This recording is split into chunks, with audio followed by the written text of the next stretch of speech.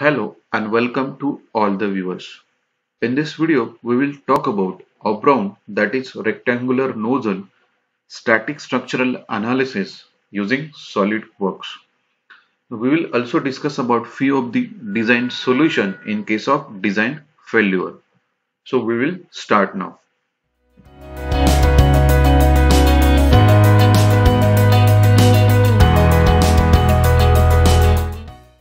So this slide represents the learnings in this video.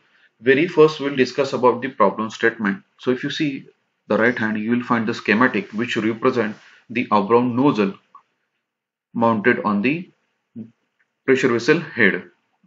So here we'll discuss about the what are the loadings, how to apply a loading boundary conditions and how to perform solution in case of SolidWorks.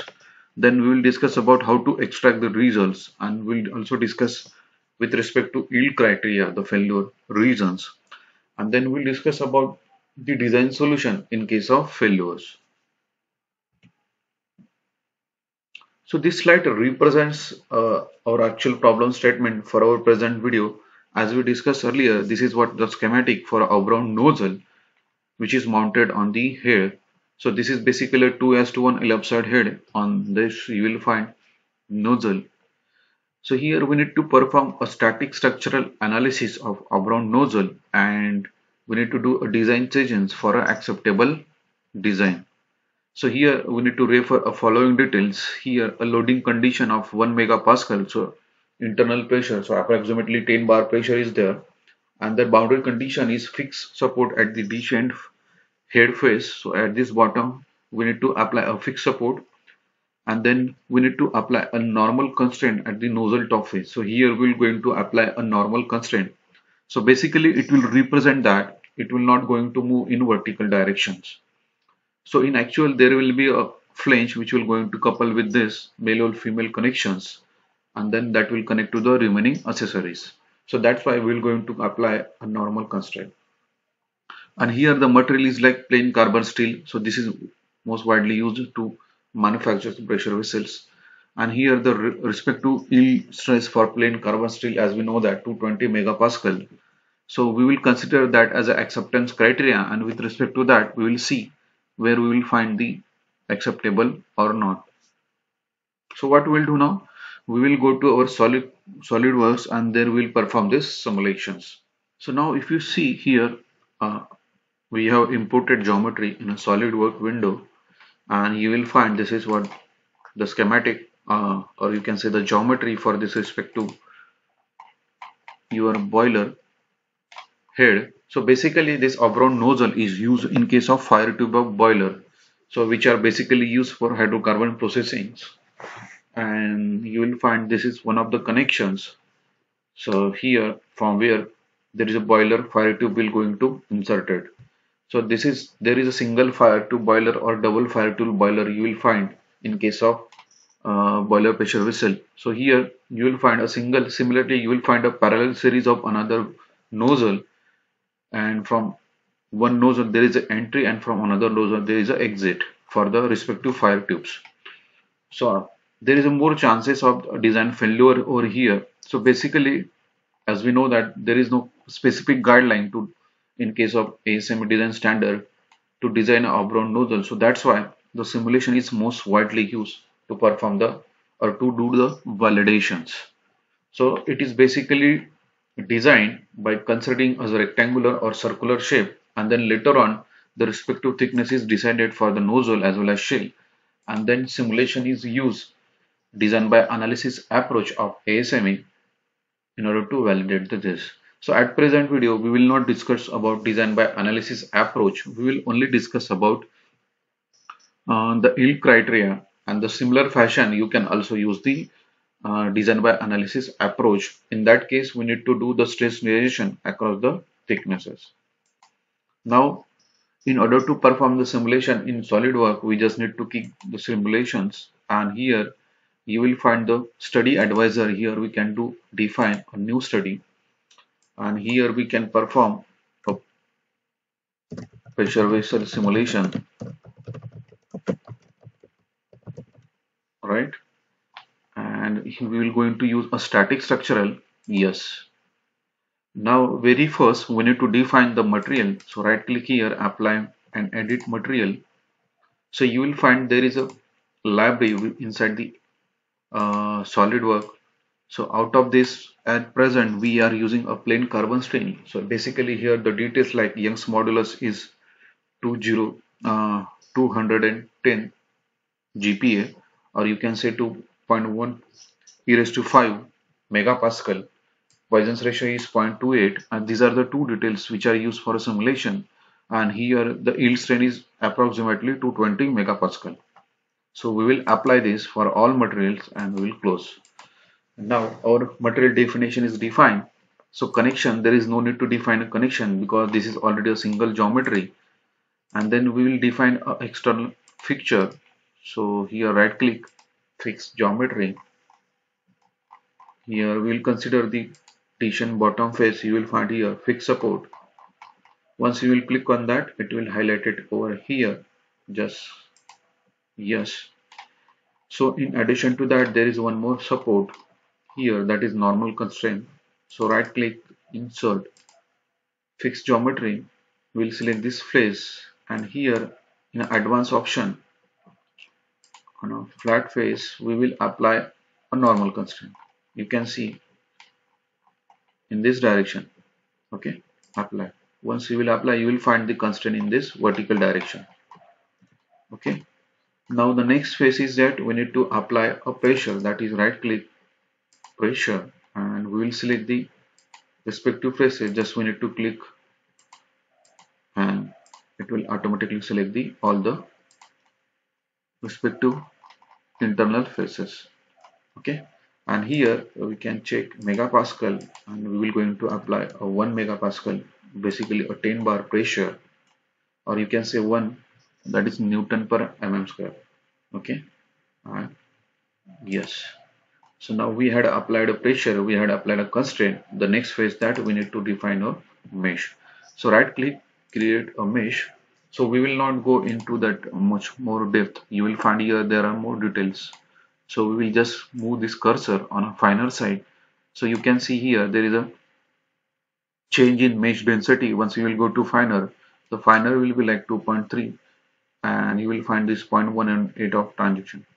So similarly, if you go here, then you will find it is approximately 10. So we'll keep in between and we'll keep some fine mesh generate. So in actual, you should use the more finer mesh, and you should keep at least minimum 2 to 3 elements across the thickness.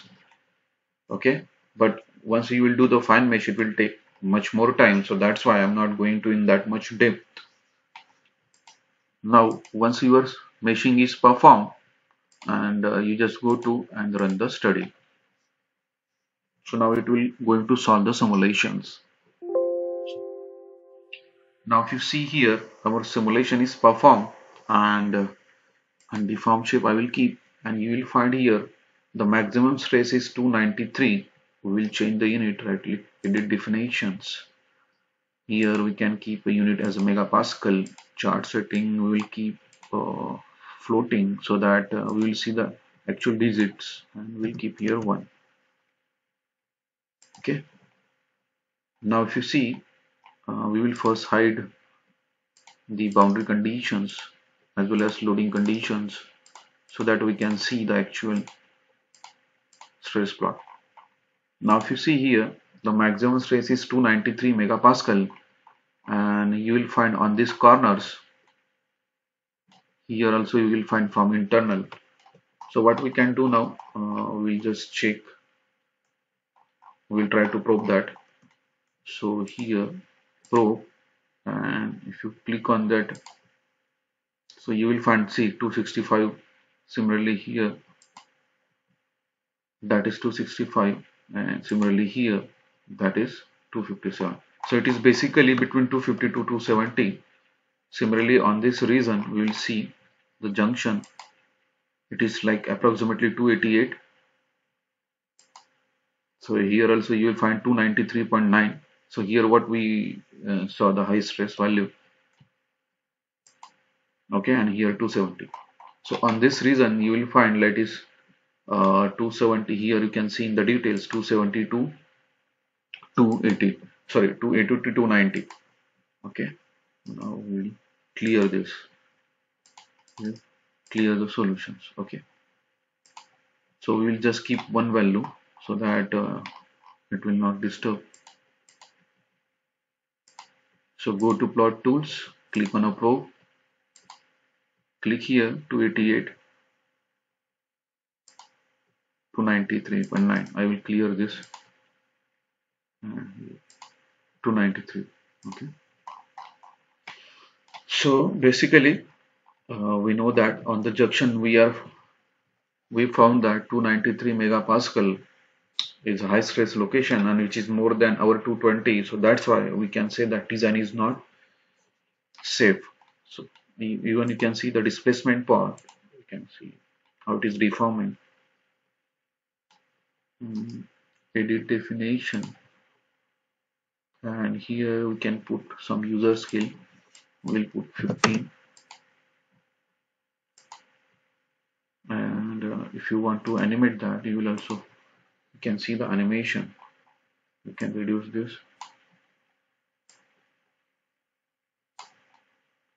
So now if you see here how it is deforming, we are applying an internal pressure and there is a constraint over here as well as constraint at the bottom. So that's why this face is not moving and maximum stresses will going to develop at this sections. Okay, you can also see over here. Now we'll close this. So that is what the so I think we should show the displacement, and for this displacement we should animate. Now you can see the animations for the displacement, right? So basically here you will find on the knuckle region. Knuckle region basically is nearby knuckle and this shin. We are come to know the high stress. So we can define. Okay. Here is our maximum displacement values. See here that is 4.1, and here also you can see that is 4.3. Okay. So what we will come to know that for the present loading and boundary conditions, of this nozzle shell junction is having a failure which is approximately 293 megapascal. So our limit is 220. So we need to do we need to reduce the stress level by 70 megapascal, or you can say approximately 80 megapascal, so that our design is acceptable. So in that case there are few things you need to think. As we know that there is a failure at this junction, so we should either provide a weld here, and we should also go for a reinforcing pad attachment. So these are the two design solutions which will come into our mind. So there is some guidelines are given for a reinforcing pad in pressure vessel course, so you can refer that. At present we will do that. So I will open a new geometry. First we will take a snapshot of this.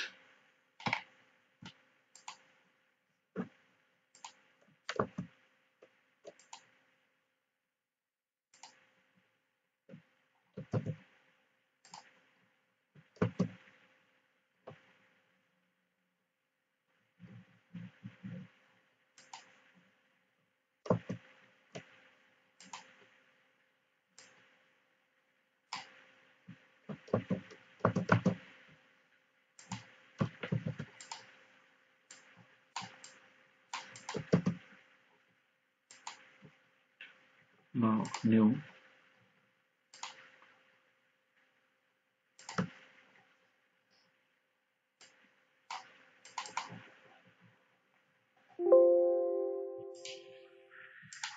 So now if you see, this is what our second geometry. Here you will find the weld.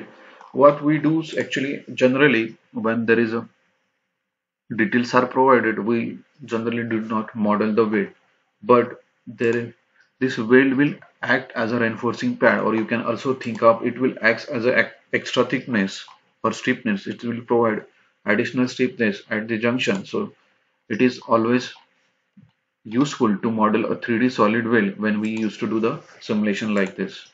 So here we can just quickly run the study. I will just keep PV, and we will keep design iteration. ETR1.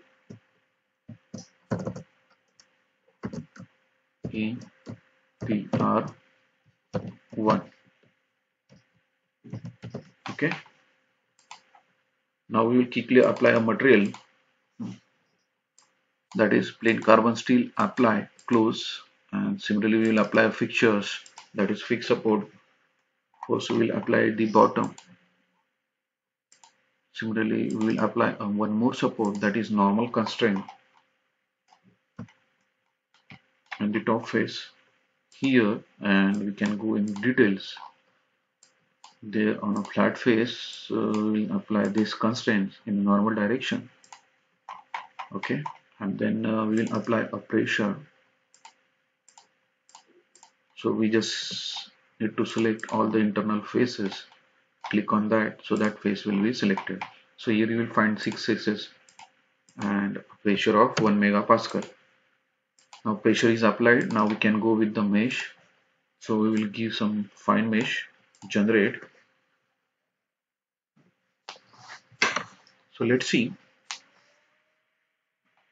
Now the meshing is performed. Okay, now meshing is done, and then quickly you just run the study.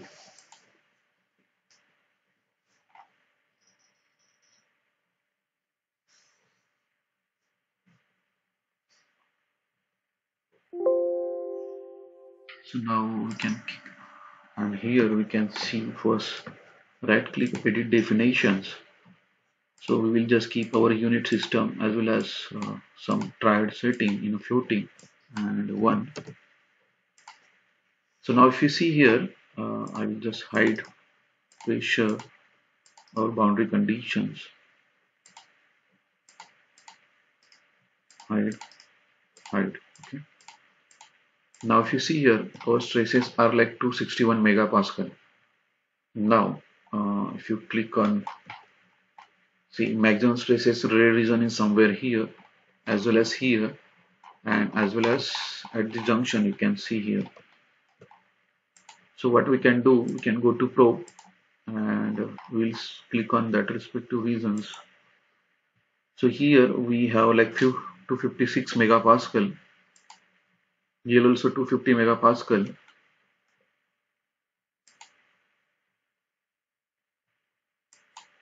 right, 232 megapascal. So 256 is higher.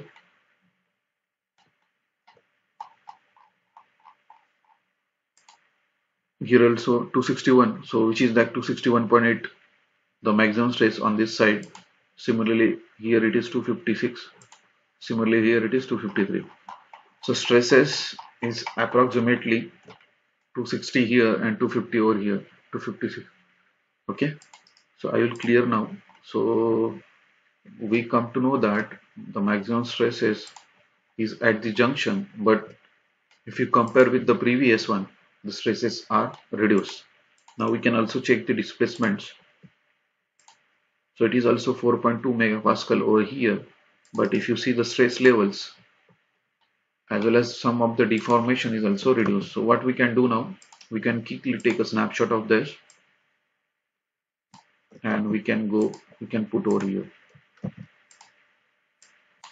So what we come to know from this comparison, that when we put a weld of, so weld, I have this model consists of weld of 1 inch and the stresses are like from 293 without weld and it got reduced to 261. So approximately 30 megapascal, or we can say the 32 megapascal stresses are reduced in this case, but still it is more than the your yield limit. So we need to think for a next solution, design solutions. Okay, so we can do one thing, we can go to open a new model, that is the next.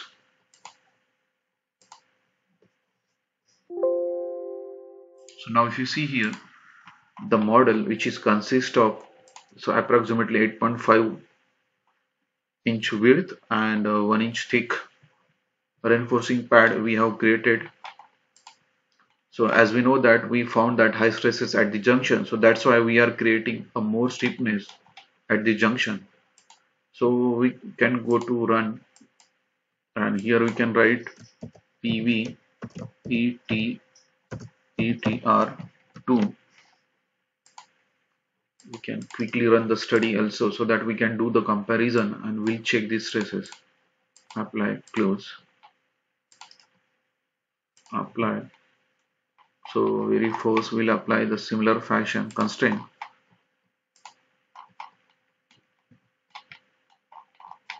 and similar fashion we'll apply further constraint,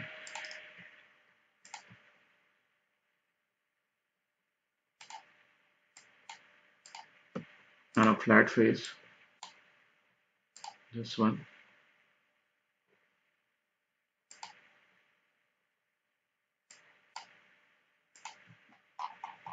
Okay, now we can apply a pressure of 1 megapascal.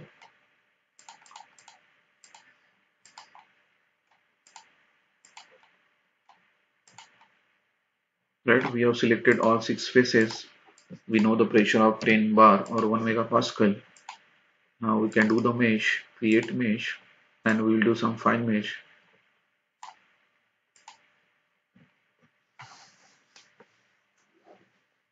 So this is the third simulation we are performing. The first one we just did the simple nozzle shell junction simulation. The second one we did with the weld, and now third we are doing with the reinforcing pad. So just run the simulation.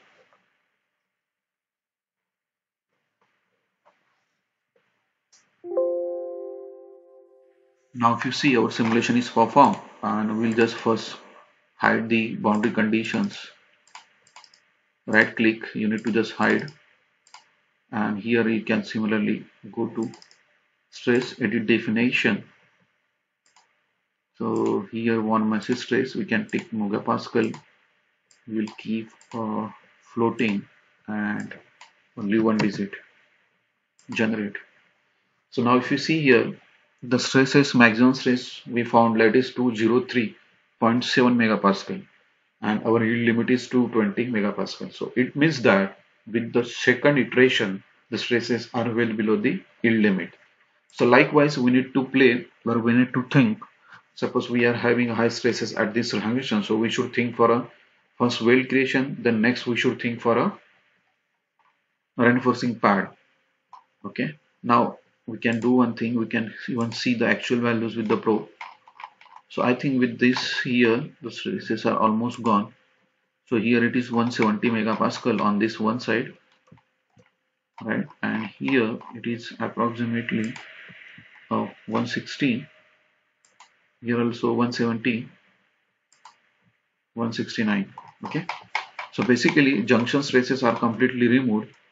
So here are few stresses here, that is 197.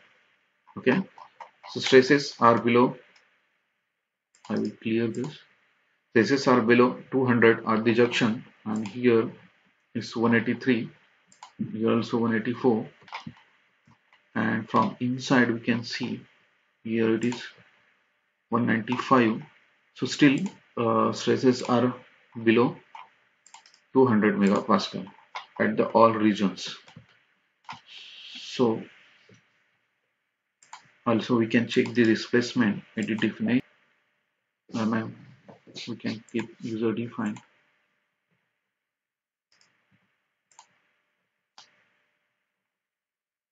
So here you will find the displacement is reduced from 4.5 to 3.5. Okay, and now if you want to see, we'll put some scale like this 50. So with the 50 you will find how it is deforming, and we'll try to animate. Right, we'll try to reduce the scale. So due to internal pressure it is behaving like that. Okay, so that is all about our displacement. Now we can further take a snapshot for this.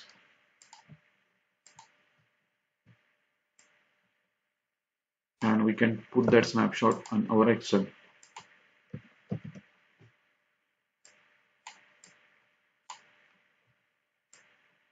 And we will try to arrange all in a one frame.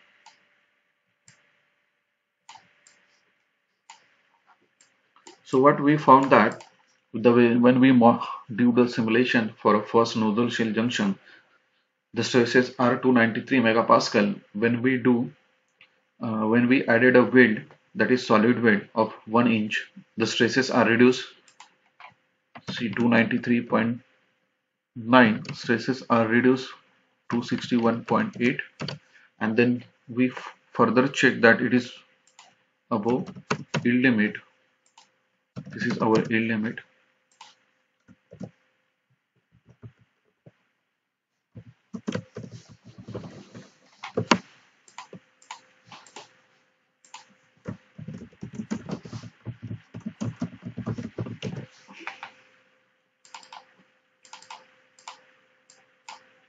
Okay, so it is found not acceptable with respect to yield criteria. Similarly, it is not acceptable, and here you will find it is only 203.7. So it is, we can say that it is acceptable design with respect to yield criteria. So that is what our remark for a present simulation. Okay, so likewise we need to do the simulations.